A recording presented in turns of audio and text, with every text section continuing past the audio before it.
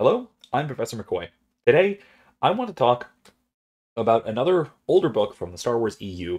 This one, which explores some very interesting topics that have been handled, in my view at least, far worse more recently by the new Disney canon Star Wars stories, and that is the 1994 book "The Courtship of Princess Leia" by Dave Wolverton. Uh, you may have heard of this book as the one that introduced the Night Sisters of Dathomir, um, or you may have heard of this book as the one in which C-3PO writes a pop song about Han Solo to try to annoy and or seduce Princess Leia. Um, and so you may have gotten the impression that this is a rather strange novel, and it is actually. I will say up front, this is a rather odd book. That doesn't mean it's not a very good one. I actually really enjoyed it. Um, being 3 or so years old at the time, I didn't read it when it came out. I only read it relatively recently, but I actually came to like it quite a bit. And part of why, part of why is that it's a wonderful adventure story, like a lot of the Star Wars novels of the '90s era sort of were. But a large part of it as well is that it explores some really fascinating topics uh, in a in a complex, nuanced, um, in a fairly novel way. What I'm primarily referring to here is the topic of feminism and patriarchy versus matriarchy, because the Courtship of Princess Leia introduces us to two societies which become incredibly important for Star Wars history moving forward. Those being the Witches of Dathomir and the Hapes Consortium. Both of these are primarily matriarchal societies, but they're matriarchal in very different ways. And so Wolverton uses these two societies as contrasts with each other to explore different ways in which a matriarchal society might function, and then also, as a sort of reflection of that, a kind of analysis or critique on how our societies function as either egalitarian and or patriarchal or some combination thereof. So I want to look at these as they're depicted in the book and later Star Wars media, more so than what we see now, because um, as you might know, the the Night Sisters of Dathomir, the Witches of Dathomir that we see now in modern Disney Star Wars, bear very little resemblance to the Witches of Dathomir that were originally put forward by Wolverton in 1994. Um, the original Witches of Dathomir were simply humans. They were human descendants of a crashed ship that, in order to survive, primarily their women of these survivors learned to use the Force, but they learned to use the Force in a very juvenile way for again reasons that are made clear in the book, in a very primitive, very tribalistic sort of way. And this shaped the development of their society, with the women of society having this what they saw as a magical power. They very quickly became the dominant force in that society over the years. Men were relegated to a subservient role within society. Now, it'd be easy to do something with this that would make it a kind of inversion of traditional patriarchal society, where the roles of men and women are inverted, just as the power structures might be. But that actually is not the case. What we still see in this Dathomiri society is that the men of the society, even though they are an underclass, even though in a lot of cases they're even slaves, they remain the providers for the society. They still work the fields, they still hunt, they still gather, they still do the work that is traditionally in sort of tribal societies associated with the masculine rather than the feminine. And so what we have is an inversion of power relationships, but not an inversion of symbolic relationships. Although, of course, with that power dynamic, some of those power relationships some of those social relationships get inverted, but not in the sort of traditional symbolic way. We don't have the men who are taking care of the home or the or these or making and weaving, or whatever you might associate with the feminine tasks of a tribal society, because it is very much a tribal society. This is a very low technology level society on Dantooine. And so what we wind up with is an exploration of what a matriarchal society might look like, given a particular reason for why the women of a given society would become dominant. Now we take to a contrast point. Another matriarchal society portrayed in Courtship of Princess Leia, that being the other suitor courting Princess Leia, that is Prince Isolder of the Hapes Consortium. The Hapes Consortium is another primarily matriarchal society, but it's matriarchal in a very high and sophisticated way. The Hapes Consortium is portrayed as being roughly on a technological par with the New Republic at the time, though with some technological divergences because they're relatively isolationist. They're a small group of 70-so-odd planets in an isolated part of the galaxy, and they were settled there originally hundreds and hundreds of years ago, perhaps even thousands of years ago, during the Old Republic, by a group of pirates. These were primarily male pirates, as pirate crews often tend to be. But when they settled these worlds, when they went off on their piratical expeditions, they tended to leave their women behind. And then further, as part of what they would often capture in their act of piracy, they would bring more women back, in a piratical sort of way. But because they were out, they were doing their work, so to speak. They left society back home to be managed, and then ultimately, eventually, over the centuries, ruled by women. And so what we have developed here is a matriarchal society, somewhat along the lines of what some scholars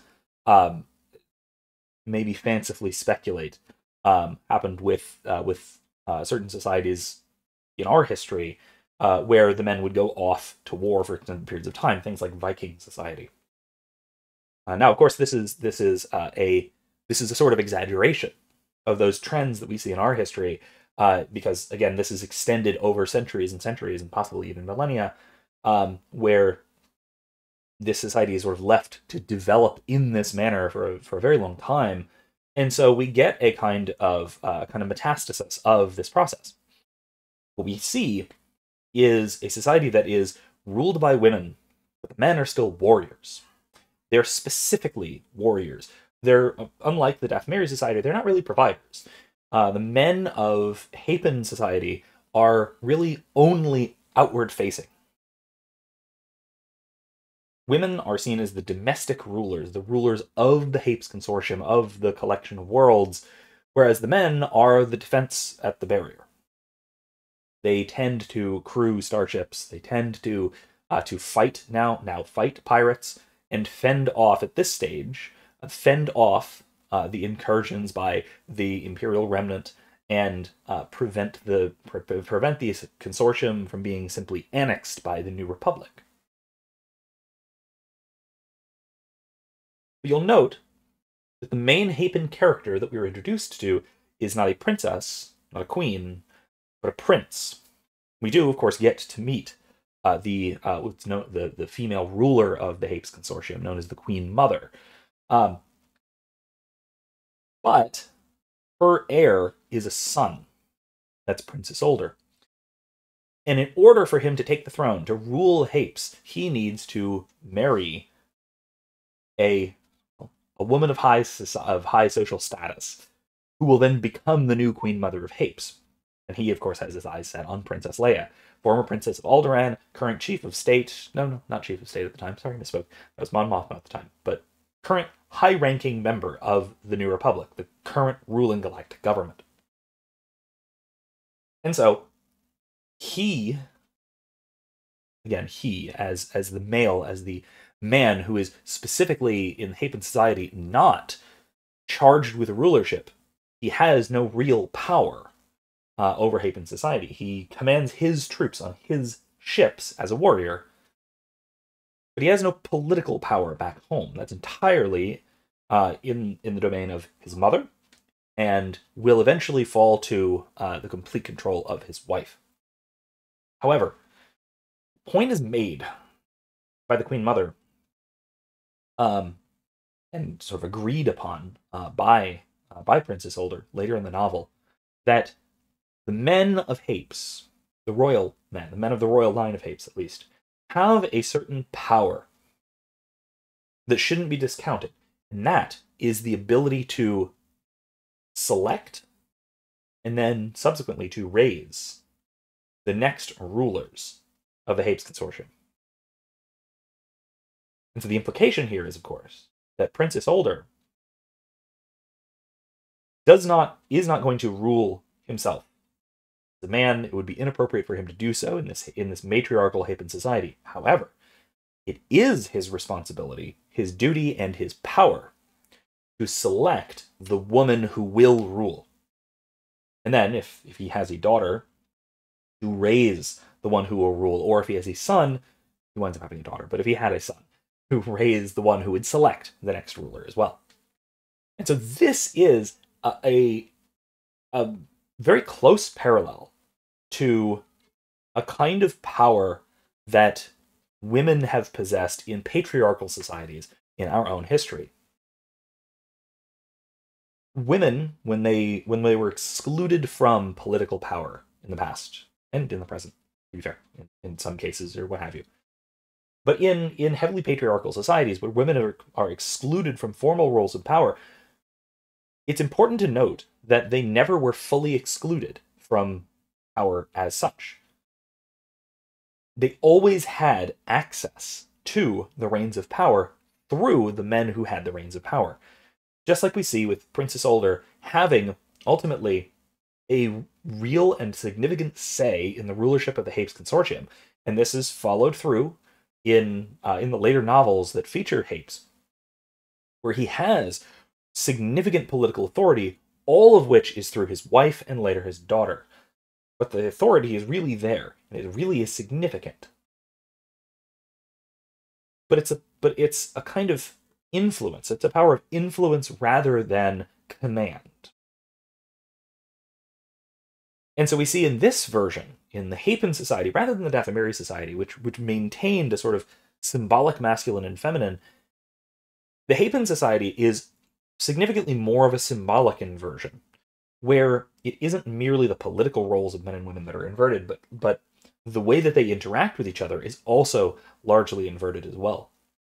I think that may be simply because it's a more advanced society, it's a more developed society, but it's hard to say. Now, like I said, I really enjoy this book primarily because it gives us a look at the topic of feminism and patriarchy and matriarchy and social relationships between men and women in a way that is not simply and straightforwardly an expression of our current political climate, but has things to say about our own society and our own history. But it says those things indirectly, it says those things within its own context, rather than simply dragging our own real contemporary political context into the world of fantasy that we want to be transported away into when we read or watch or listen to Star Wars. And so I think that this is doing a kind of political commentary, doing it very well, because it does so in a way that science fiction has always been exceptionally good at, of creating its own world significantly different from our own, but different in interesting ways. Looking at the differences of this created, or we might say sub-created society, looking how it's different from our own, but looking at where the parallels or reflections might be, so we can see ourselves like it's in a mirror, rather than simply seeing ourselves on the screen, plainly and straightforwardly, like a lot of more ham-fisted kinds of political commentaries might get, especially within the last decade or so. In any case, it's another good book. This is, I will say, not one that I had quite planned on doing a video on just yet in this series, but here it is. In fact, I will say the reason I moved this up in my schedule was because I happened across the the AI augmented ability to produce a bit of nonsense for you. So I will leave with that. I will say farewell. I will say see you in the next our next discussion. And until then, enjoy this.